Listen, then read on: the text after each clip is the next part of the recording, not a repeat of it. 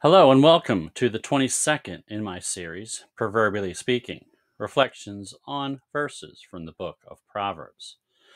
If you enjoy this, please consider hitting the like button at the bottom.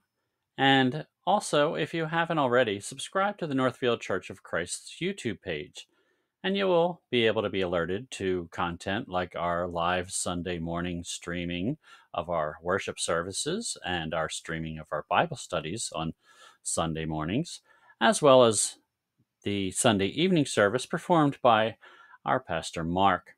So, before I begin, let me start as I usually do with a prayer. Our loving and kind Father, I thank you for your patience and for the grace that you bestow upon your children. Bless me now that my thoughts may be pleasing and acceptable to you. It is in your name that I pray. Amen. So today I want to look at a few verses from the first chapter of the book of Proverbs. And they read, "A wise man will hear and increase learning, and a man of understanding will attain wise counsel. To understand a proverb and an enigma, the words of the wise and their riddles. The fear of the Lord is the beginning of knowledge, but fools despise wisdom and instruction."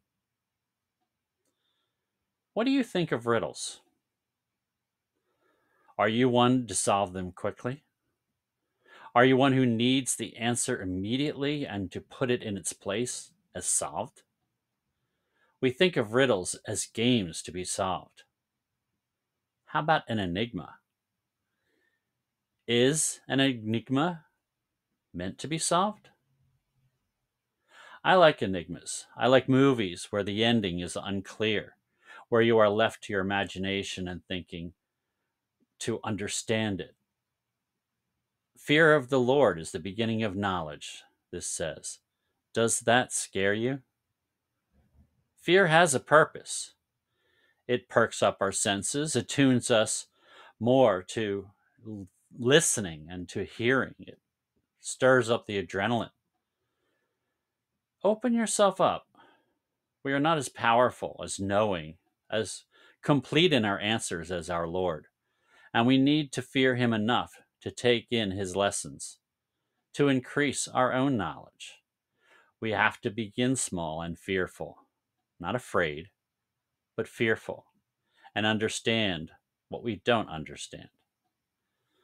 Some enigmas don't have answers that we can understand, and that is okay too.